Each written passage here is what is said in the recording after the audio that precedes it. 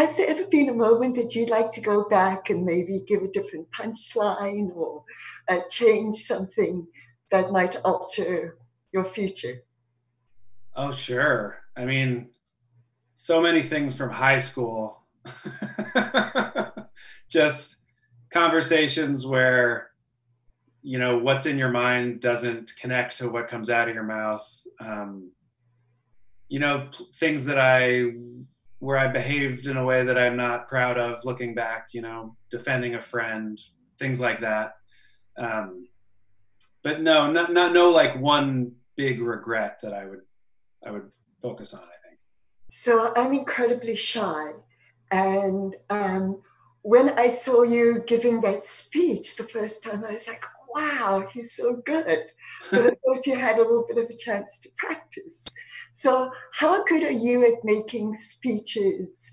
And are you comfy in the limelight? Yeah, I've done quite a few speeches at weddings, actually. Both of my sisters' weddings, I spoke. It was actually, before I was on SNL or in television at all, and I enjoyed it very much. I don't know. I'm the youngest child of three, and I've always sort of been a little bit wild and used that to get attention for myself and get a seat at the table with my family. So yeah, I don't know why. I think I understand that it's strange to be comfortable doing it, but I also have always just been okay with it, and I don't really know why. I think I'd have to break it down in therapy or something. I started this interview off saying that I thought revisiting something would be a nightmare. But we're kind of living the nightmare right now.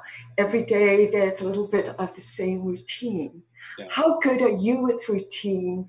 And because you're so comfy with yourself, are you doing like performing plays or doing something fun at home to break that monotony? Um, I'm okay with routine. My attention span runs out quickly, but I have a 3-year-old daughter, and that makes things stay exciting and ever changing. And certainly, the most performing I'm doing these days is with her. We do a lot of make believe and making up stories and songs and doing puppet shows and that kind of thing. That's been really fun. Are you doing something that you did maybe with your folks as a child? Certainly some of the books that we're reading together. Yeah, like the Little Critter books and Bernstein Bears and that kind of stuff. Shel Silverstein. It's been really fun.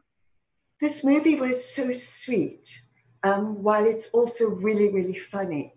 Um, was there a particular message that you wanted to send with it, or was this just a fun romp that you connected with immediately?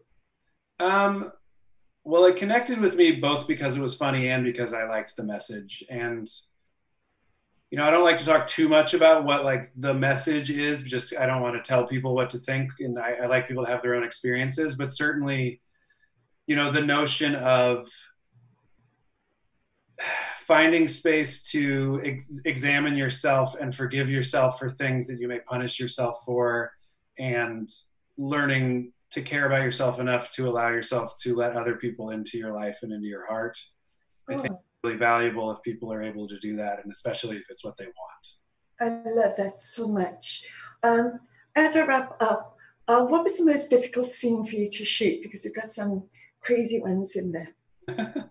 um, some of the torture stuff, I'm being tortured by JK Simmons' character a few times, and he was, a perfect gentleman about it, but some of it was slightly scary in actuality. um, yeah, I wouldn't ask to do that over again, but I was happy to do it. It's a really sweet movie, as I said, and it really lifted my spirits. Thank you so much for your time. Of course, thank you. Thank you.